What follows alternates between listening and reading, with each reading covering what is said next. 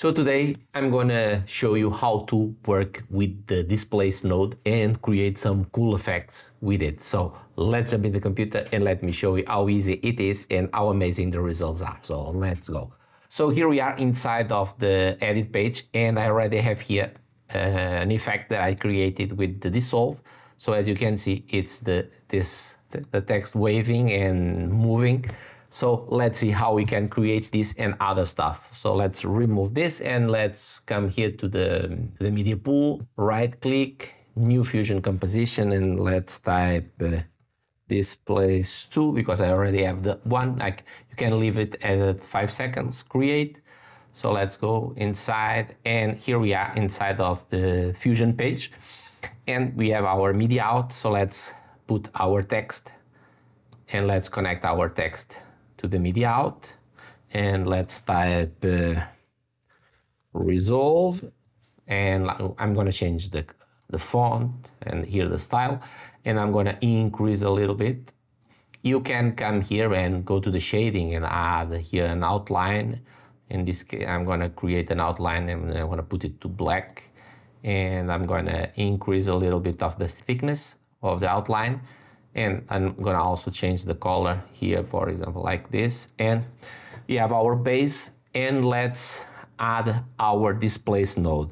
Also, let's shift space and type Displace. And here we have the Displace, not the 3D, the Displace DSP, and add it over here. So our Displace node has 3 inputs. So we have the standard input, the Displace input. And here we have the foreground, and here the mask, and we're gonna use the foreground for the effect, because if we come here to the Displace and if we to move here the sliders, you don't see anything change because it's always need here this connection. I'm gonna use the fast noise, and I'm going to connect the fast noise to over here, and let's put the fast noise here in the viewer 1, and I'm going to increase a little bit of the scale of the fast noise, and I'm going to also add some contrast, and I'm going to adjust here a little bit of this so it's here. Now we can go to the Displace node, and in the Displace you have 2 options. We have the radial or the XY displacement. So the radial, it works. You can come here and adjust it like this. It works in a radial shape, and if you go to the XY, we can work in both axes separately. Always I use this one, the XY, instead of the radial. So you can come here to the X refraction, and we can move it. So as you can see in the X-axis, and if we come here to the Y, it will move in the Y. And I like to come here to the offset and put it to 0 because I don't want any offset. So I want it in the center. So we can adjust this. Now let's go to our fast noise and let's animate our fast noise. So let's increase a little. Increase the seed and the seed rate.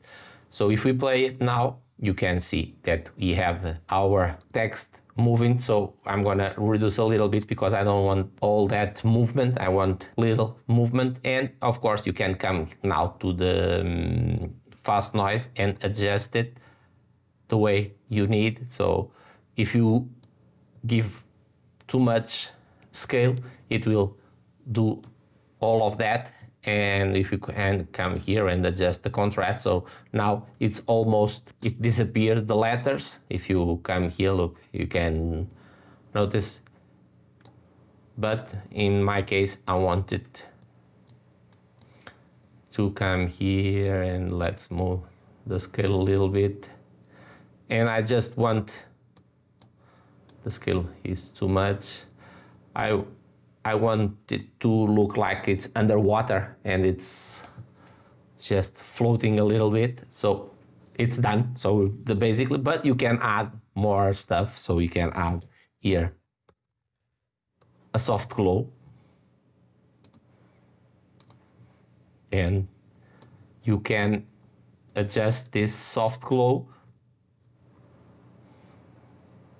You can increase the glow size, and you can come here to the reduce a little bit of the gain. You can change the threshold and the color space, but in this case I'm gonna leave it as it is. And you can adjust the blend. And of course, in the glow, if you want, you can add a mask. So you can add, for example, here a mask, and I'm going to connect it to here.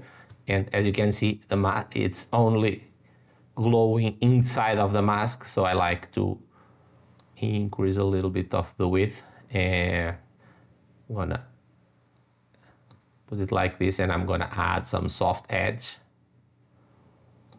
So now you can come and you can increase the glow size and the gain. So as you can see, it's only glowing in this area, or you can come here and invert it, and now it's glowing outside. So you can do a lot of things with the glow and with the displace. Of course, you can use the displace with different things, like for example, you can add an image, or you can add a PNG file. Anything will work with the displace. Anything that is 2D. If you want to use the displace in 3D, you have to use the displace 3D, okay? So as you can see, we have a cool effect with this displace, and you can combine this with other effects, with a lot of effects to create that effect that you want. So I hope this information was helpful, and I hope you learned something today. And if yes, don't forget, hit that like button, that helps a lot. Subscribe if you're not subscribed yet, and hit that notification bell to be notified next time I launch a video. Until then, bye!